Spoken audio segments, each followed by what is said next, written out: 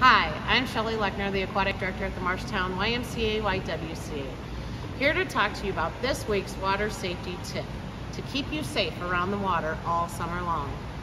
This week we'll be talking about pool rules, things that you need to know to keep yourself safe while in and around the water.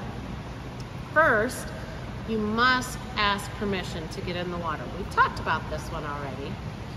Next, make sure you have adult supervision near you. Never swim alone. Always have a buddy around with you in the water. Third, make sure you swim where there's a lifeguard.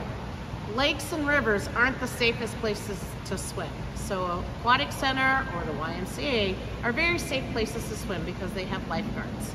Make sure you're not roughhousing in and around the water, so no horseplay, pushing or shoving or anything like that. Make sure you're walking on the deck or around the water so you don't slip and fall in. And finally, don't swim and play near drains.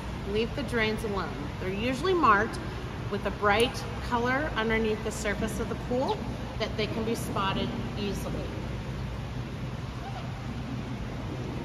We want to keep you safe this summer, so make sure that you follow the simple rules to keep yourself safe and those around you safe. Have a great, fun, warm summer, and we'll see you next week. I'm Shelley Lechner, the Aquatic Director at the Marshtown YMCA-YWCA.